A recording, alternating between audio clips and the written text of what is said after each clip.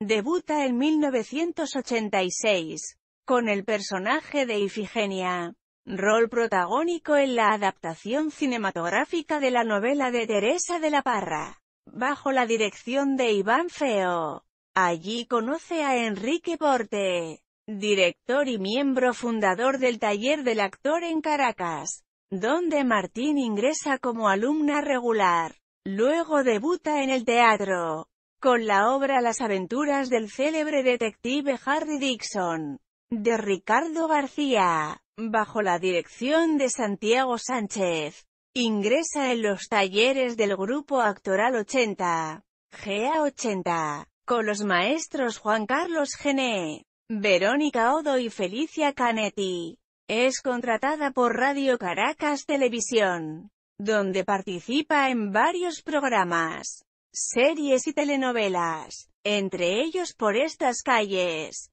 1992 a 1994, una de las telenovelas de mayor audiencia en la historia de la televisión venezolana. A finales de 1998 se va a estudiar a Nueva York en el Lee Strasberg Theater Institute.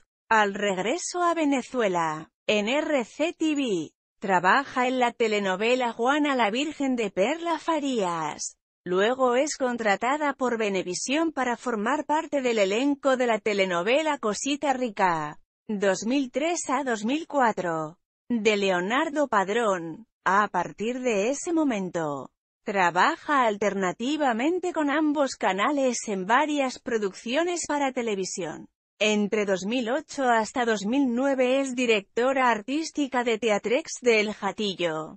Ha trabajado en diferentes obras junto a directores como Fausto Verdial, Alberto Isola, César Bolívar y Orlando Arocha, Juan José Martín y Daniel Uribe, entre otros. Algunos de sus montajes más recordados: El cisne de Elizabeth Egloff, dirigida por Alberto Isola; Más allá de la terapia de Christopher Durang, dirigida por Carlos Porte; o Decadence de Steven Berkoff, dirigida por Orlando Arocha. En 2013 protagoniza, junto a la actriz argentina Sofía Bertolotto, el largometraje Nena, Salúdame al Diego, de Andrea Herrera Catalá.